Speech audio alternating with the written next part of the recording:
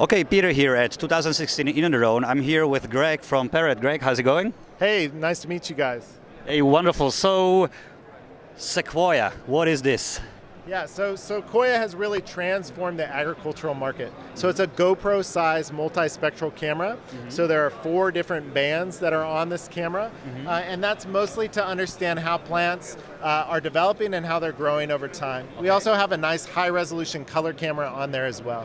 Sequoia was designed to fit on any drone, so you can integrate it on any drone that'll give you 5-volt, 2.5 amp power out. So not a whole lot of power to charge a really powerful tool. So what data does it give you?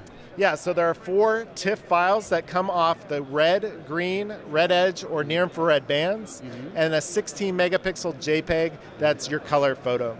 It'll also give you light data. So there's an external GPS that comes along with the sensor, and that will geotag your photos as well as trigger that camera. So it doesn't have to be integrated into the autopilot of the drone. The GPS will trigger it. And so that's the data that it gives you, as well as an IMU for all the directional pointing of the camera. So a lot of data. Wonderful. So this is processed in software like Pix4D? Yeah, so Pix4D is by far the best processing platform for stitching multispectral data. And so you get the 4 bands in there, and that's actually a pretty rigorous challenge to stitch it, and Pix4D does a great job.